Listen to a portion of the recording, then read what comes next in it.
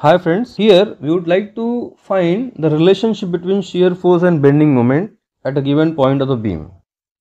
Please remember, the relation between shear force and the bending moment at a given point of a beam is very important topic, because with the help of this particular relationship, in various cases we can find out how the shear force behaves at a particular point with respect to the bending moment, and how the bending moment varies with respect to shear force. Okay, so now in order to derive a relationship between shear force and bending moment, we are going to consider a simply supported beam. So we are considering a simply supported beam AB over here, and it has got two support reactions. Let's say RA acting at point A and RB acting at point B. So let's say the span length of beam is L. Now the loading of the beam can be of any nature. There may be point loads acting on the beam. There may be variable loads acting on the beam. So for the sake of simplicity, let's consider a variable kind of loading is acting on the beam, so that all possible cases of loading can be easily covered by that kind of loading. Okay, so I'm going to draw a variable loading.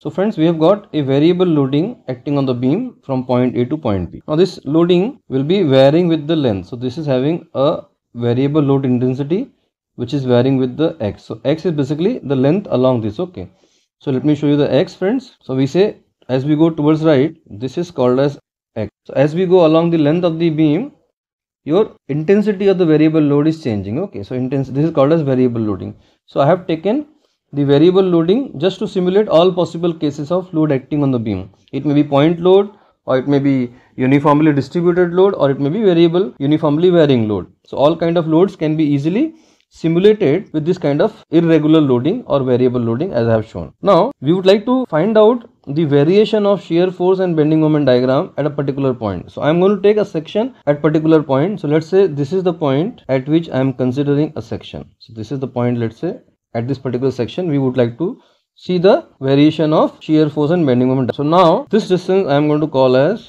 x. So at distance x from point A, I have taken a section, and at that particular section I would like to find the variation of shear force and bending moment. Now before going for the actual variation of shear force and bending moment, we should understand how shear force is going to act at this particular point. So this point let me call as point C. This point I am going to call as point C. Point C is this point. Okay, so at this particular point C where I have taken section, at this particular point I would like to find the variation of shear force and bending moment. Now so let's understand how the shear force is going to act on a particular plane passing through the point C. So if you see this much portion of the beam, okay, so we can say that the net force on this particular portion is acting in the upward direction like this. So net force is acting in the upward direction. So if you take this part of the beam, this much portion of the beam, then the net force will be acting in the downward direction like that. Why? Because the entire beam is in equilibrium condition.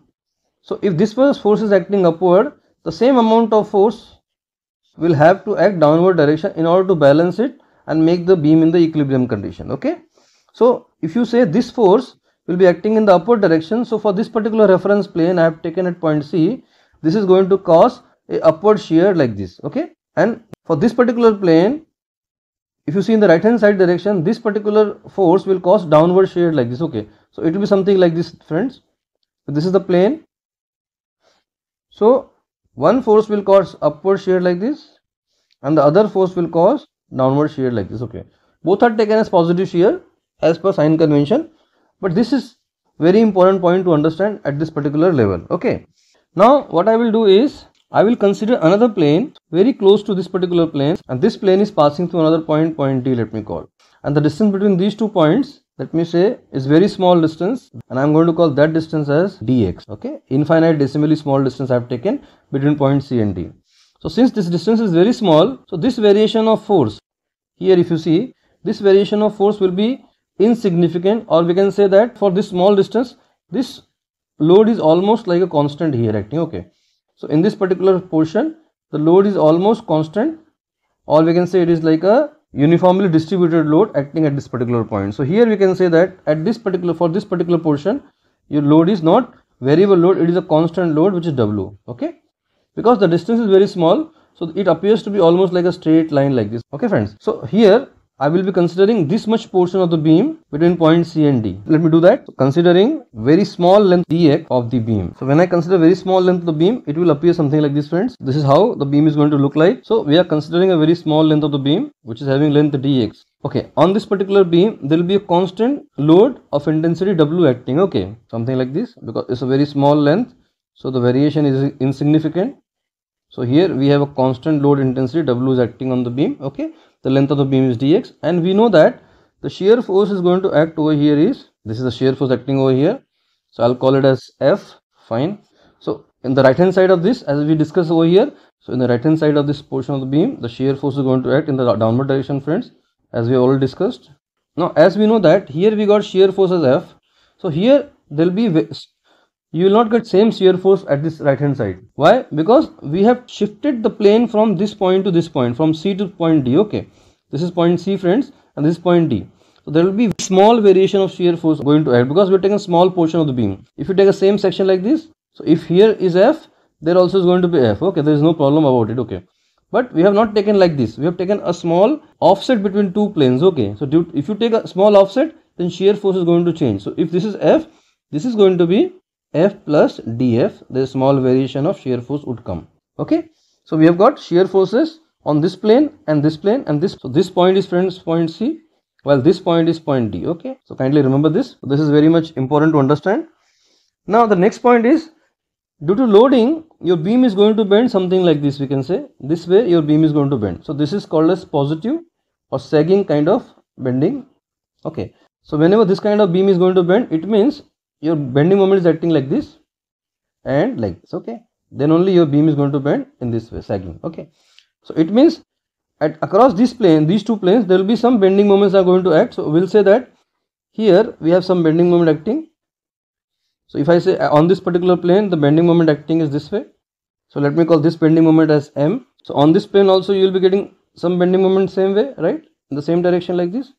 So here you will get bending moment as M plus small change in bending moment, that is dm. So on this particular plane we got shear force as F, here we got shear force as F plus df, over here bending moment M, over here bending moment M plus dm. So dm or df indicates that small variation of shear forces and bending moments respectively from one plane to another plane. Okay, so we are able to represent the entire case of shear forces and bending moments acting across plane C and plane D over the small portion of the beam having length dx, which is at distance x from point A. So now we would like to find the relationship between shear force and bending moment at this particular point C and D. See, C and D are very close to each other. So these 2 points are representing a single point on the beam. Okay, because this dx is very small. So what I will do is I will take this small portion of beam and I'll apply condition of static equilibrium. So we'll do that. So considering condition of equilibrium of the portion of the beam having length dx. It's very straightforward, friends. So I'm going to apply the equilibrium of forces. Okay, therefore I can say that summation of forces in the vertical direction, vertical means why I'm saying equal to 0, right? So what you will get from this? So from this you will be getting very simple, friends. The upward forces I'm going to call positive and the downward forces I'm going to call negative. Okay, upward force is F, this one, friends. F plus df is minus because it is acting downward. So and the minus again this load W, but it is acting for the length dx. So W into dx will come because it is intensity, friends. W is the intensity. So W into dx we have to multiply by the distance, that is length. Now we got this force, overall force. Okay, then we got upward force and this downward force. There is no other force acting on this particular portion, so that is going to be 0, friends. If I simplify, I'll get F minus df minus W into dx equal to 0. Now here if you see, F minus F gets cancelled out, right? So from here if I bring W on that side, you'll be getting df divided by dx equals minus W. Okay, so this is a very important outcome we can say here, and the outcome says the rate of change of shear force with respect to distance at particular point equals the load intensity. But as far as magnitude is concerned, we can say it is equal to the load intensity, the magnitude. Okay, so that is very important outcome we can say. So we can write down here the rate of change of shear force at any point of the beam equals the load intensity at that point. Okay, friends, this is extremely important point. The rate of change of shear force at any point of the beam equals the load intensity at that point of the beam. Okay, so we are able to get a relationship between shear force and the load intensity. I hope it is very much understood. Okay, now we'll go one step further and we'll try to find out the relationship between shear force and bending moment. For that, I will take the condition of equilibrium, that is summation of moment at particular point. So again, by using condition of equilibrium, friends, so we shall do summation of moment of forces about, we can take any point, I am taking point C, okay, about point C. This must be balance or 0, okay. So I am going to find the moment of all forces acting on this beam about point C.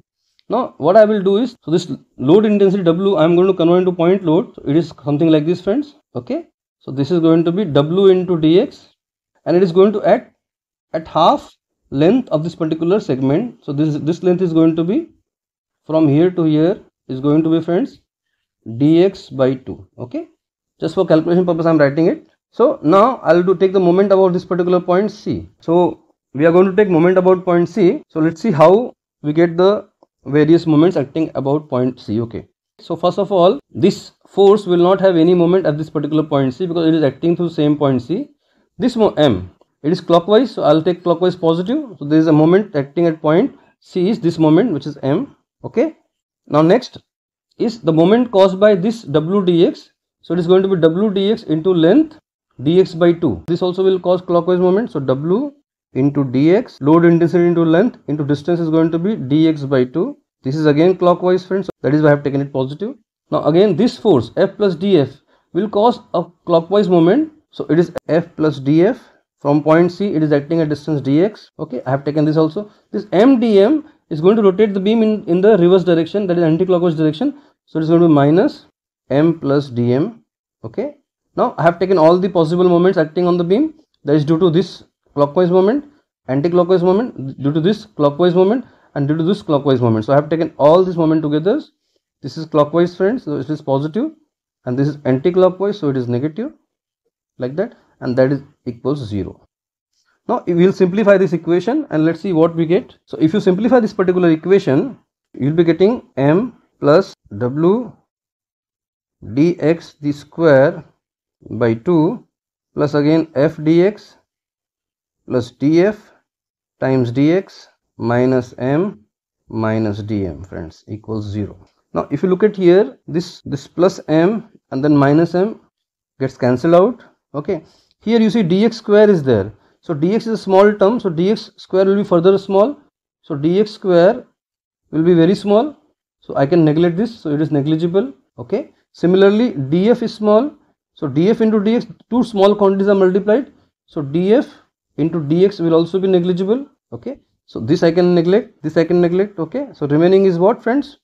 So remaining is now here F dx, which is shear, F stands for shear force, I have told you. So F dx, then minus dm, only this is remaining, equals 0.